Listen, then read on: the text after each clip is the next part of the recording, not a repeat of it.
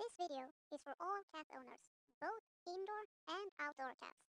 Don't worry, I won't show scary pictures in this video. I'll just tell you verbally with friendly pictures.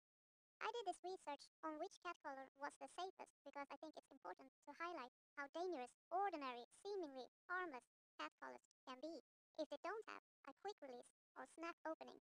First of all, how tight should the cat collar be? On most websites, the experts say that you should at least fit 2 fingers between the collar and the cat's neck.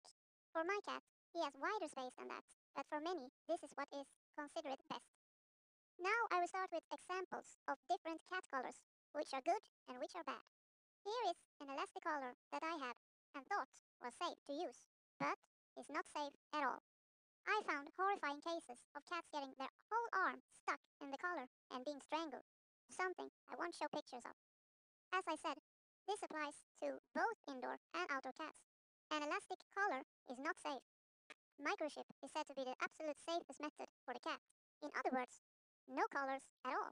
But if you want to use collars regardless, the ones that look like this are the best option. As I mentioned at the beginning, they have a breakaway, quick release, or snap opening. There are several different words for it. It means that if the cat gets stuck, it opens the entire collar and the cats are now free. The worst examples of cat collars are those that do not have a safety breakaway and are not elastic either, but those that the cat can easily get stuck in and cause the cat to suffocate. Please don't use them unless it's just for casual photo shoots where you have full control and you take it off right away. Now I wonder, do you use cat collars on your cat? And which one do you have? I hope this video can be helpful for some. Thank you. Bye.